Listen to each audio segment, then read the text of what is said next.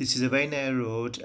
There's a car parked on the left and the road is bent. There's a white car coming in, so stop at least one car before the obstruction. Once the car goes, check your center and right mirror, go around it, give yourself 1 meter from the park objects.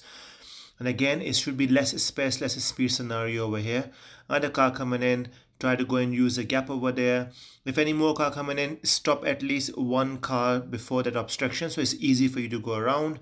Once the car goes past you, check your center, the right mirror, give yourself 1 meter and go around these obstructions. Other cars parked on the left again over there. Approach slowly, be prepared to stop in a center white line. Give yourself at least 1 car length distance from the front object. Keep looking ahead. You can move your body towards the right as well. Once the car goes, look at your mirror again and then you can go around it, and please give yourself 1 meter space. It's important to check your mirrors.